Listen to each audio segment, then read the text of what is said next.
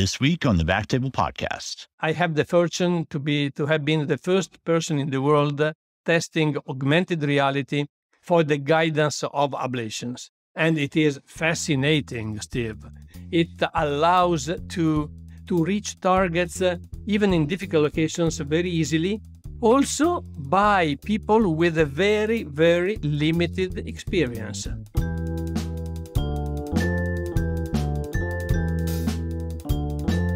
Welcome to the BackTable podcast, your source for all things endovascular and interventional. You can find all previous episodes of the podcast on iTunes, Spotify, and on backtable.com. First, a brief message from our sponsor. For more than 70 years, Varian has been at the forefront of the fight against cancer, enabling advances in oncology in the quest for better patient outcomes. Now, with Varian and Siemens Healthineers as one, they're raising the standard in interventional patient care. Their solutions enable more precision and efficiency, and their commitment to funding research helps build the scientific data necessary to drive the adoption of minimally invasive, image-guided procedures. Now, back to the episode. I'm Stephen Raman from UCLA in Los Angeles, and I have the pleasure of speaking to Dr. Luigi Solbiati, a true pioneer in interventional oncology, who is often credited with starting everything practically ablation related in our field. So I invite you to sit back and enjoy this conversation with Dr. Solbiati about his long and illustrious career and how he came to this realization. So Gigi, welcome. Thank you, Steve, and thanks for inviting me to this important talk. I'm very glad because I had a long career. As you said, my career is not far from finishing because of my age, but it's a great honor and pleasure for me to be here today. So for those who aren't familiar with you, and in a long career, nearly everybody is familiar with you, but for those listeners on this podcast who aren't familiar with you, please tell us about yourself, your training, and how you got interested in treating cancers and other things. So, first of all, thank you for inviting me to this very interesting talk where I will summarize my career, my long career. I was born in Busto, Arsizio, a small town 25 kilometers far from Milan, near Malpensa Airport, and I graduated at the University of Milan in 1977. It means that now I am 70, unfortunately for me. I had my residency and fellowship in radiology at the University of Milan, where I got my postgraduate degree in radiology in 1981. In the meantime, I was attending also the general hospital of my town, of Busto Arsizio, where there were two excellent departments, the Department of Radiology and the Department of Pathology. By the way, I'm also son of a radiologist. During my second year of residency in Milan, I asked to attend particularly the sections of ultrasound and CT because in my hospital of Busto, ultrasound and CT were just coming, one of the first centers in Italy. For this reason, I was asked also to spend a period of internship at the Royal Marsden Hospital in London, where the Department of Ultrasound was led by Professor David Cosgrove, a prestigious teacher, and who became also subsequently also one of my friends. And also I attended the Department of Ultrasound of Bristol Hospital, led by one of the pioneers of Doppler ultrasound, Professor Woodcock. Occasionally, while I was at the Marsden, a Japanese author published an article that demonstrated the possibility to visualize enlarged parathyroid glands in the neck with ultrasound. And this event was particularly important for all the rest of my career, and an unusual aspect of my career, but I'd like to mention that.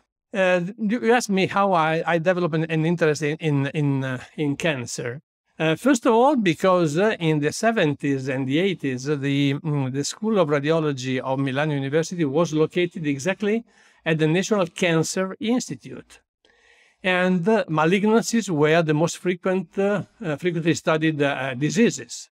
Secondly, at Busto Hospital, the Department of Oncology was very active, and the Department of Pathology was led by a man who was very important and famous at that time in Italy, Professor Carlo Ravetto, who was the author of the first Italian book of cytology. He mentioned himself as Mr. One Cell because he was able to make diagnosis based on a very limited number of cells. He was also a man who studied in Stockholm at the Karolinska Hospital with Professor Franzen, the real pioneer of cytology. And so we met at Busto when he saw me studying patients with the first real-time ultrasound machine. He, who was used to puncture for cytology only palpable lesions, asked me to guide him to biopsy non-palpable lesions. He did not even look at the ultrasound machine screen during our punctures. For this reason, we had, in just 2 or 3 years, we developed one of the largest groups of cases in the world of fine needle aspiration biopsies of liver and abdominal lesions guided by sonography, even though we were in a relatively small and not so famous hospital. That's amazing. That's amazing. It just goes to show how, anything can be done in anywhere with the right individuals and the sort of the ability to sort of start something new and think in new ways. I think that is an incredible example of that. So when you applied these skills, what skills do you think were the most important? Like what skill set, obviously you didn't train to do this. How did you apply these skill sets to these new areas? So I dedicated a long time trying to learn as much as possible from the possibility of sonography at that time, because sonography, as you know, Steve, was and still is probably the most indicated guidance modality when a lesion is visible with ultrasound. And I try to push as much as possible the use of sonography to try to guide the needles into small lesions, partial invisible lesions, and so on. This was probably the key for my initial career. So the idea to treat tumors percutaneously using ultrasound as imaging guidance was connected to this skill, particularly in ultrasound at the beginning of my career. That's amazing. I tell all my trainees and my fellows how important this skill is, especially in interventional radiology. But in the United States, ultrasound it's variably taught and considered, so I think this is a very important lesson, that it's still a very important skill and maybe the best ultrasound interventional skill to have. Yeah, I agree. I mean, in most parts of the world, ultrasound is performed personally by medical doctors. In some countries, like US, it's not. And this creates probably some problems sometimes in using ultrasound if you are not extremely familiar with sonography. Yeah, I completely agreed. And so this is a very important lesson, at least for the Americans who are listening to the podcast. So when you decided to treat the first parathyroid adenoma, can you explain a little bit about how that actually came to be? Did you mentioned that this was in reaction to a prior Japanese author who had suggested this. Just explain a little bit about how that actually happened. I mean, did you have to get special permission? Why, what circumstances were there that led you to be, in this sort of small thing that started off a big revolution? Yeah, and as sometimes it occurs, it was almost occasional because I have already mentioned the experience of the Japanese author who described the possibility to see a parathyroid tumors in the neck. One day, when I was back from UK and I reported that in London, I studied many parathyroid tumors starting from the Japanese paper. They asked me to go on studying parathyroid tumors in uremic patients. And one day, we had to perform a biopsy in a large mass of the neck of this patient who was not in very good conditions, was in very bad physical conditions. And he had this large mass, which seemed to be a parathyroid tumor, but we are not completely sure. We performed the biopsy, and just 2 or 3 days after that, the clinician following this patient called me and said, "What have you done to my patient?" I said, "Biopsy. Why?" Because the serum levels of parathormone of this patient are completely normalized. I said, "Impossible. I just performed a biopsy. Just two passes very fast, nothing strange."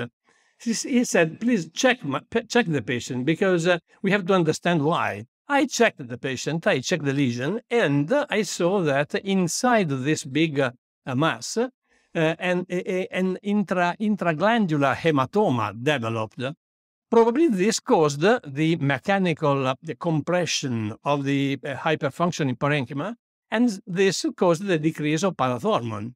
So we studied a little bit the situation. So with a simple biopsy, we had been able to achieve a good, even though transitory, therapeutic result. So the patient was not so well indicated for surgery because of he was a woman, because of her bad conditions. And we started thinking how to use it, how to use our experience.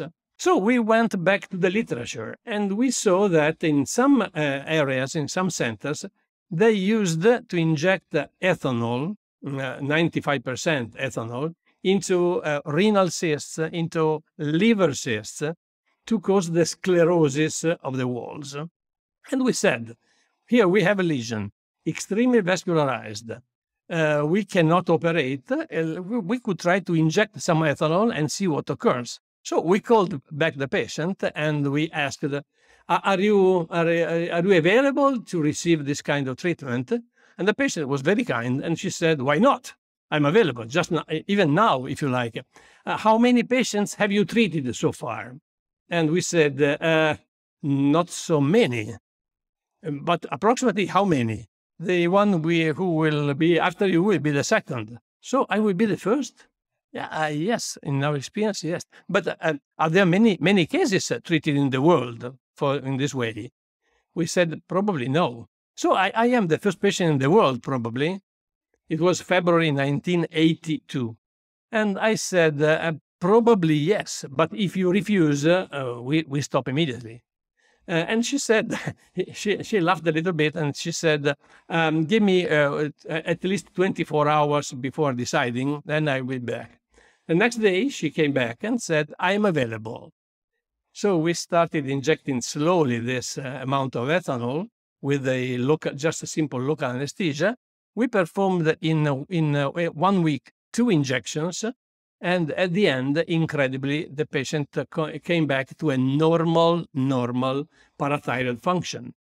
This was probably, I would say surely, certainly, the very first ablation ever performed in the world of a solid tumor, and which it opened the way to further possibilities, further treatments, as you know.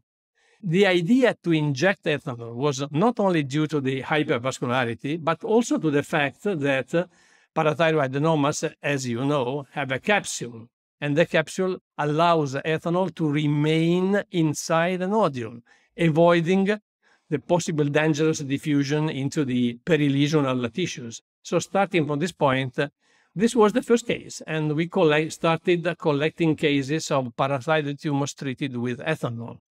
That is amazing. How did you know that the ethanol would stay within the capsule? Oh, because of the direct visibility with ultrasound. This is the advantage of using ultrasound. You can control the position of the needle, as you know, but you can also control very easily when you inject something liquid into a solid where the liquid goes. So our idea was to inject very slowly in order to avoid extravasations out. And this was achieved, and the result was extraordinary. The patient was extremely glad for that because he spared surgery. So very interesting, Gigi. Why do you think this procedure with the parathyroid injections, is it now a standard in some places? Because, we ourselves don't do it as much as we should based on all this experience from 40 years ago. First of all, in recent years, some drugs came out, particularly useful for the therapy, medical treatment of parathyroid patients. But secondly, also the surgery of parathyroid glands improved significantly. So the indications nowadays for a local interventional treatment of parathyroid tumors is definitely decreased. But first of all, it was historically very important. And nowadays, when it is performed, it is partly replaced by thermal ablation of parathyroid tumors using the very fine electrodes, RF electrodes, which nowadays are available. Nowadays, ethanol injection of parathyroid tumors is no longer performed so much in the world. But again, it was historically of crucial importance for the future of interventional oncology. Very interesting. Very interesting. So how did the jump to liver cancer begin? And what was the origin of that, major leap from this indication to applying it for liver cancer? First of all, we thought about other possible lesions in our body which could be similar to parathyroid tumors. And one of them was hepatocellular carcinoma. Hepatocellular carcinoma, as you know, is a hypervascular lesion, particularly in arterial phase. And HCCs, which are in the range of 2 centimeters maximum, are usually capsulated. So they could be ideally a new field of application for ethanol injection. But at that time, I had the great fortune to be a close friend of Tito Livraghi. Tito Livraghi, who is 10 years older than I am, in those years started a protocol of US-guided injection of various chemotherapeutic agents, according to the different tumor histology, into neoplasms of the liver, of the pancreas, of the lungs, with the relatively good responses, 60–70% of the cases, in patients previously undergone unsuccessful systemic chemo. Tito spoke to me and he asked me regarding ethanol parathyroid tumors. I said, it works, seems to work very well. So he started just 1 year after our first case, injecting ethanol into small hepatocellular carcinomas, and together with Tito, also some other Japanese authors started with excellent results. And Tito, I was the author of the first paper on ethanol injection of parathyroid tumors in 1985 in radiology. And in the following year, 1986, Tito Livraghi was the author of the very first paper ever published in the world in radiology for the treatment of hepatocellular carcinomas with ethanol.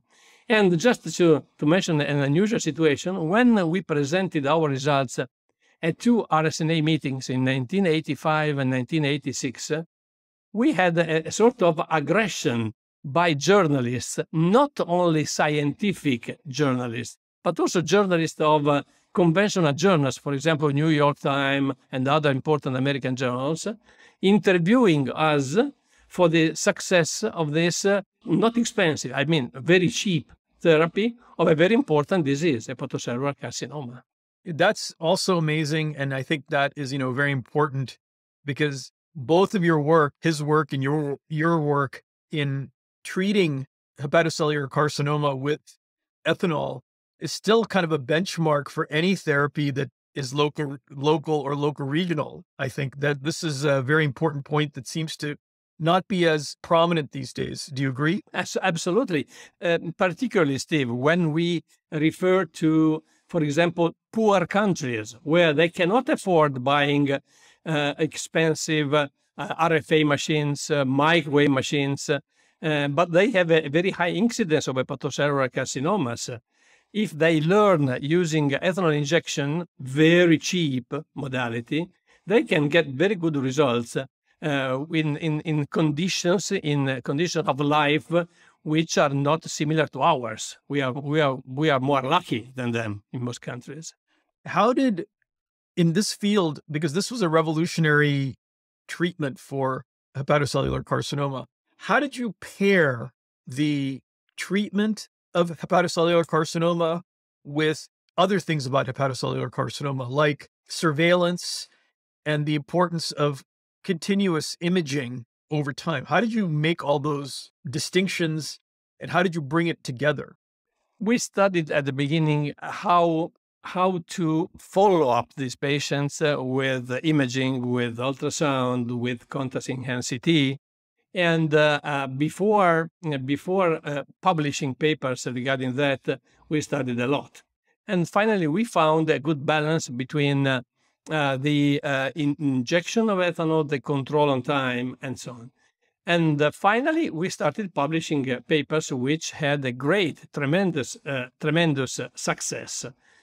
Unfortunately, when we tried to treat relatively larger hepatocellular carcinomas, larger than 2.5 cm, or metastasis, for example, colorectal metastasis, we were not so successful because ethanol, as you know, does not satisfy all the needs of this type of lesions. First of all, hepatocellular carcinomas relatively larger have very frequently microsatellites all around. Ethanol remains inside the tumor, so you can treat the tumor, but you cannot prevent for the formation of recurrences, of local recurrences just at the periphery of the lesion. Colorectal metastasis, or in general, all the metastases, do not have capsule. So the injection of ethanol was not successful because ethanol moved far away from the lesion, and the local result was really very poor. So we understood within 3, 4, 5 years that with ethanol we should have been limited to treat only lesions, hypervascular and capsulated, nothing else. And this was a limit, of course. It's amazing that you were able to bring in a series of interesting events and scientific curiosity, just basically launch a field. And, as pioneers in this field, did you encounter only positive reactions or did you also have negative reactions? Was there a lot of criticism, or how did you face those problems when faced with some skepticism, or did you encounter any skepticism? We encountered a lot of criticism, particularly by surgeons. We had, I would say, some discussions, sometimes even fights during meetings, during congresses, particularly with surgeons. And just to mention a very funny story, one day there was a big meeting on hepatocellular carcinoma in Bologna, middle of Italy, with people coming from Japan, from United States, from all over Europe, and so on. And this very famous Japanese surgeon, very famous, presented the experience with surgery just after our talk regarding ethanol injection. At the end of this long presentations, the chairman of the session asked him, the Japanese, but if you had in your liver a small hepatocellular carcinoma, would you be treated with surgery or with ethanol injection? And incredibly, for all the people around, there were probably 600 or 700 people in the room, he said, for sure with ethanol, not with surgery. This was a great. That is amazing. And had you known him previously, or did he know your work, or is it because they were doing it in Japan also? No, because I mean, we knew him very well. He was known all over the world. But at that time also we were well known in the world. So we knew each other very well. But he was very honest, because after presenting the tremendous success of liver surgery, liver resections, finally he said, if I had an hepatocellular carcinoma, small lesion, I would rather be treated with ethanol than with surgery. And you can imagine the reactions of the room. Incredible. This was a very strange story. In other situations, much worse, we had very bad discussions sometimes, especially with surgeons, who tried to defend their practice of surgery, even in situations which were not easy to be defended. But every time, I think it's common in the medical world to have some, let's say, fights when you introduce something new. One day, a famous Italian surgeon asked me in front of 600 people, all surgeons, but if you go on like that, what will we do in our future? And I said, I don't care. It is your life. You have to decide what to do. My father was a radiologist, but if today I was working like my father 20 or 30 years ago, nobody would come to me. So you have to update your activity. If something changes, you have to change, definitely. You can imagine, again, the reactions. Yes, that's, some of these fights have not really changed. I mean, some of this still persists, and it's, it's a these are very instructive stories. It's almost like you should write a book about all these changes and how you introduce change and so on. How did you teach others, or how did others learn so that you developed a community in Italy and around the world for these techniques? Did people come to learn from you, or did you go elsewhere? Both situations. We organized for many years courses in our two hospitals, in Vimercate, where Tito was working. Vimercate is the opposite part of Milan, 60 kilometers far from Busto, where I live. And Busto, we organized a lot of small courses, very frequent, but small, for a limited number of people, not more than 6, 7, 8 people, in order that they could learn also to treat cases, not only to see us treating. Secondly, we started organizing meetings at that time called image-guided therapies of oncologic diseases. And the very first was in Milan in 1994. It is still remembered as the very first meeting dedicated to what will be in the next year will be called the interventional oncology. But at that time, the name interventional oncology was not yet invented. Courses, meetings, and publications. These were the modalities we used, and they were fruitful at the end. Took time, but they were fruitful. Gigi, this is very interesting in terms of surgical adoption. What about adoption in other fields of radiology, like interventional radiology, with regards to other therapies like transarterial chemoembolization for liver cancer treatment? Oh, this is a very tricky question, because in parallel with the development of percutaneous treatments, started with ethanol injection and then moved to, as you know, to radiofrequency, microwaves, and so on. Also, the situation of intravascular therapies went on and improved in many centers. And they started being in competition for the same type of lesions, for hypervascular lesions, particularly, again, hepatocellular carcinomas, but also, for example, metastases from neuroendocrine tumors, which are hypervascular, as you know.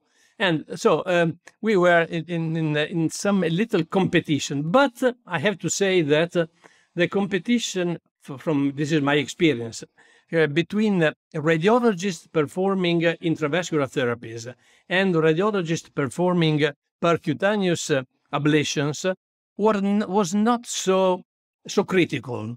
We tried to manage the situation, and we tried to say that if you have a particularly great experience in intravascular procedures, go on with those if they work.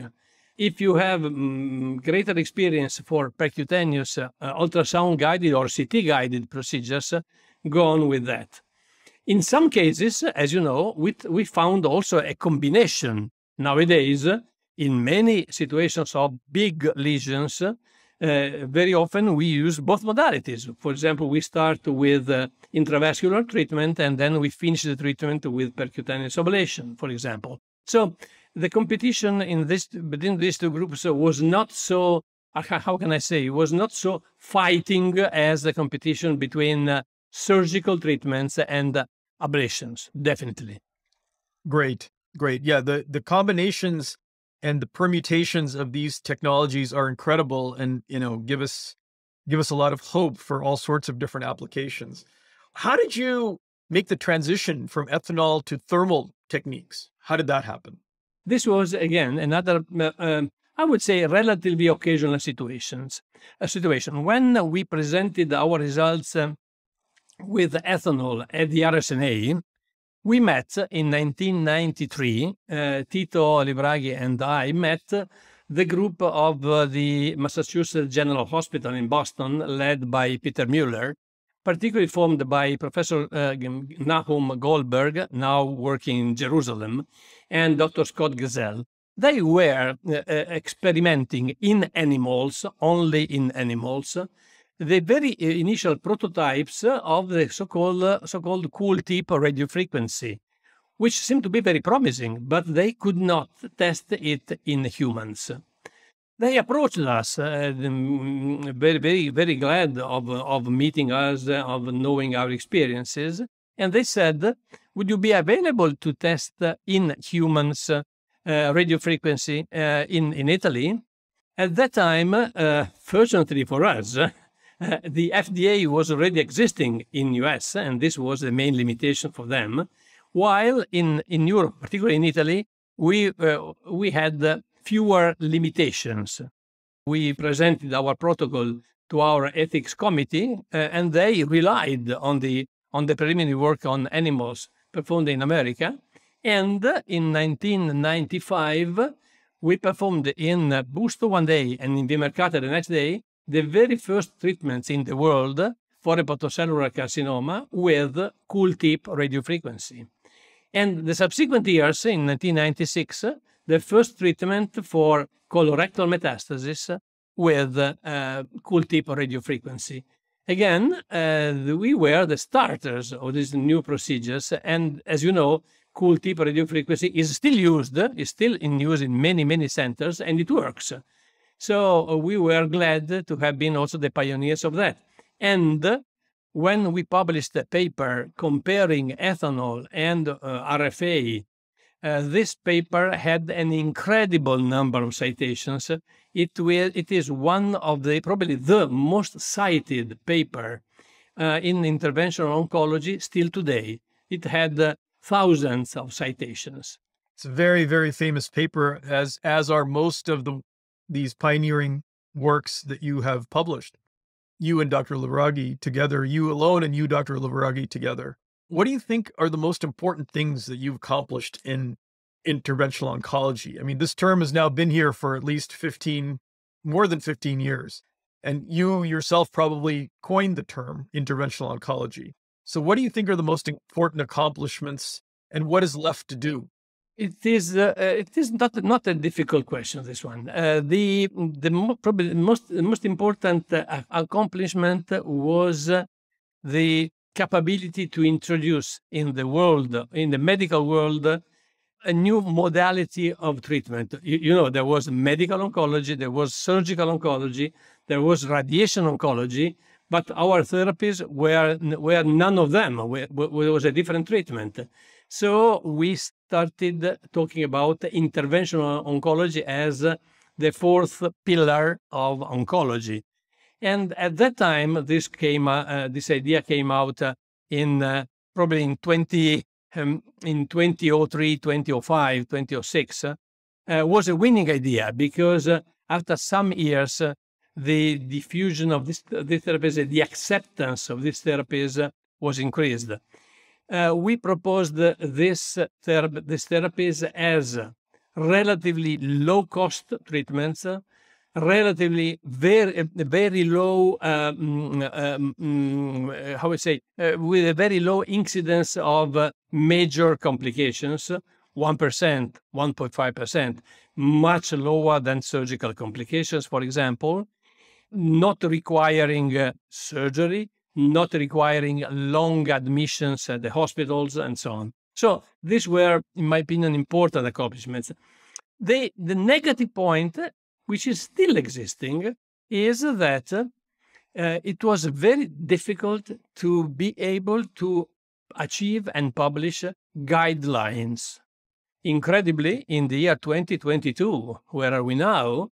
We have nowadays guidelines of hepatocellular carcinomas treated, including also ablations, some initial guidelines regarding colorectal mets, some initial guidelines describing introducing renal cell carcinomas treated with ablation, and probably not many others, because the introduction of these guidelines requires long times, in my opinion, longer than needed. But we cannot do whatever we like in our life, as you know.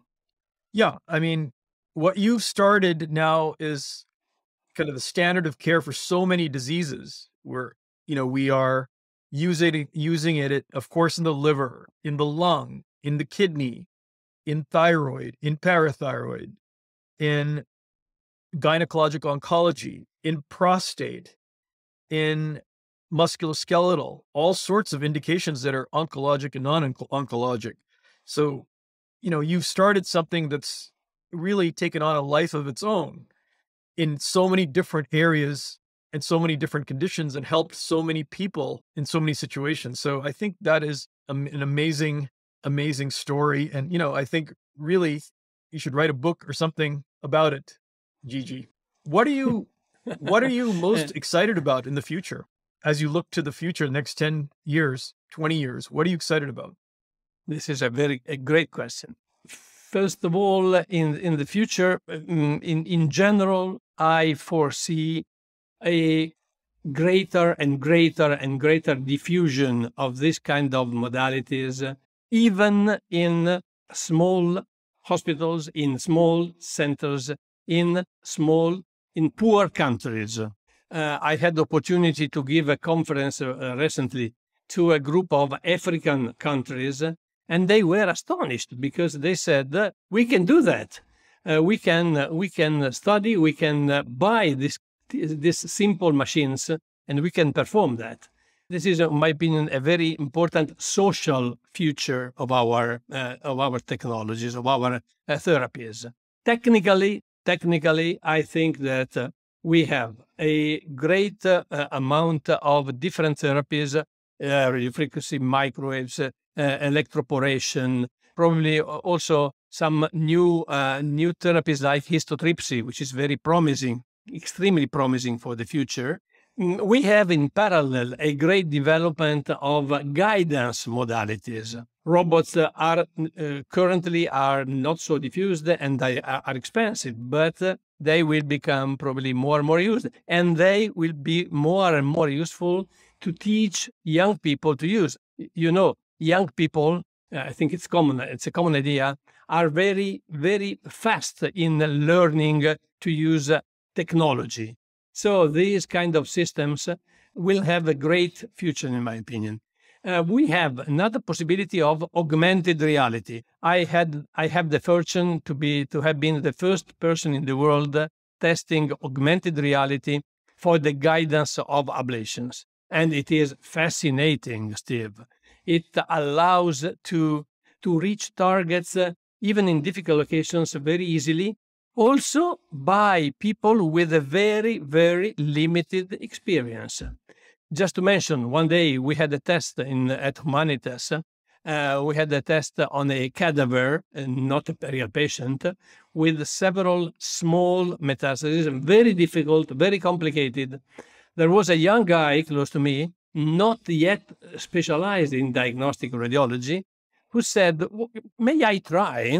He had never used, never performed even a biopsy in his life, and he had never seen augmented reality system. It took 10 minutes for me to explain to him how to use it. At the end, he took the needle and he reached the metastasis, one of these difficult metastases, in the same time taken by me to reach after 43 years of experience to get the same target. This was extremely important. This is fascinating because we have to push young people to be interested in this kind of therapies, to develop these therapies, because if we started, somebody else has to continue and has to improve these therapies in the future. This is my idea. And to conclude, also the combination therapies will be extremely important, not only combination with chemotherapy, but also with immunotherapy, which is starting very very well. And in the near future, in my opinion, the combination of immuno and ablation will give us great results. Not for me, because my career is finishing, but for all our patients. Well, we stand on your shoulders, and we all have very good and fulfilling careers in ablation, treating lots of patients, but it's all in no small part thanks to what you and Tito started all those years ago. So I hope this has given our listeners some perspective on, where we've come and where we're going in this very exciting field. Thank you very much. Thank you so much. Thank you. Thank you so much for listening. If you haven't already, make sure to subscribe, rate the podcast 5 stars, and share with a friend. If you have any questions or comments, direct message us at @_BackTable on Instagram, Twitter, or LinkedIn.